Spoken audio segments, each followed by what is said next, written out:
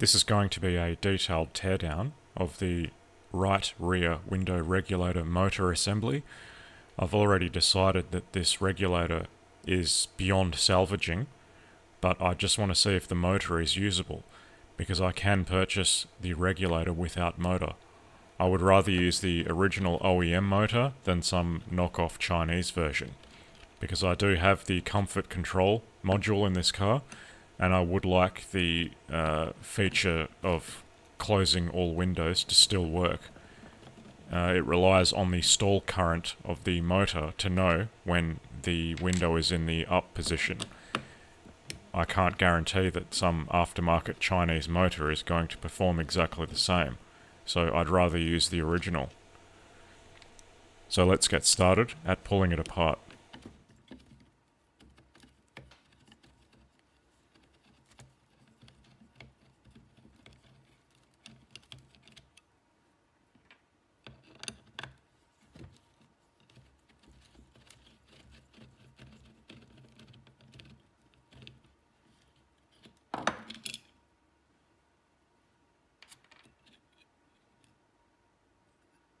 Already, things are not looking good in here. This pulley is under tremendous strain because these cables have become all unraveled and jammed inside the unit.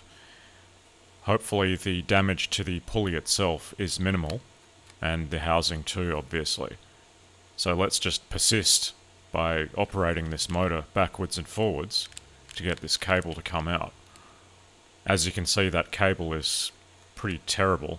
That's the reason I don't want to bother reusing this regulator, because it's just going to fail or cause more damage if I continue to use that cable.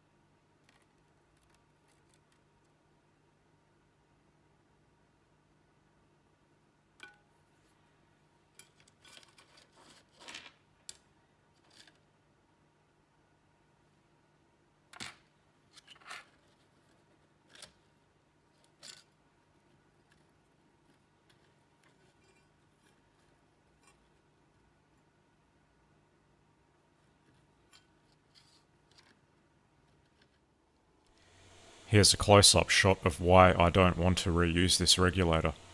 That kind of kink in the cable is not going to conform to the pulley particularly well. It's just going to jam up again in future. Even with the cable and pulley removed, I noticed the motor was making a funny noise every time this section I had marked in black went past the motor. But here is a close-up of the cable pulley itself. The ribs are damaged in a few places. I will try and straighten those out, because I do want to reuse this part.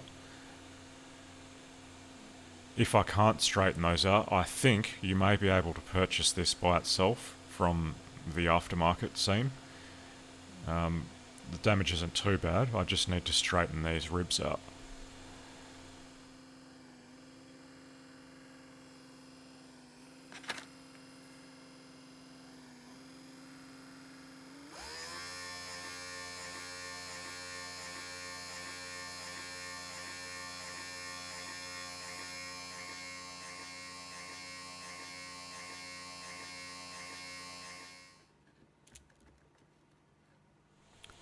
Here I am going a bit further in to see what the possible cause is of that strange motor sound every time that part of the gear was going past the motor. I noticed it was also changing the amount of current it was drawing every time it went past that section, so I thought perhaps a tooth had been damaged on the large gear.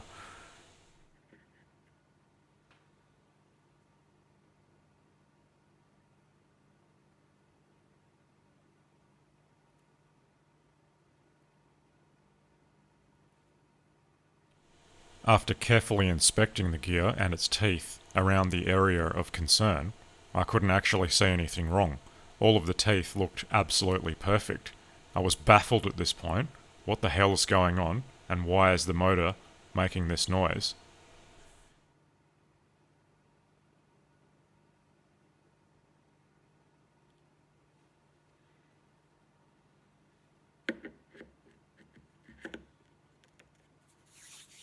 Upon installation of the gear and then operating the motor, the true issue causing the sound became immediately apparent. See if you can see what it is too.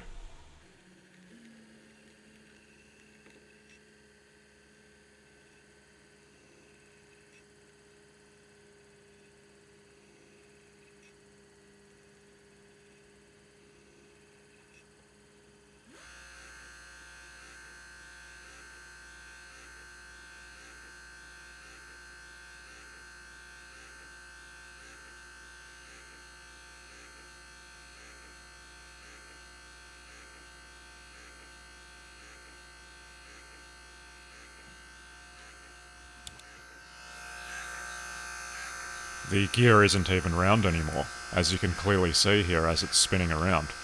I don't believe this is caused by the regulator failure. This is just a phenomenon that happens with plastic gears exposed to grease over so many years. They end up shrinking or distorting, eventually cracking and failing. I can probably get by using this for some time further. But I think you also may be able to buy this gear as a spare part as well in the aftermarket scene, so that's something I'll look into.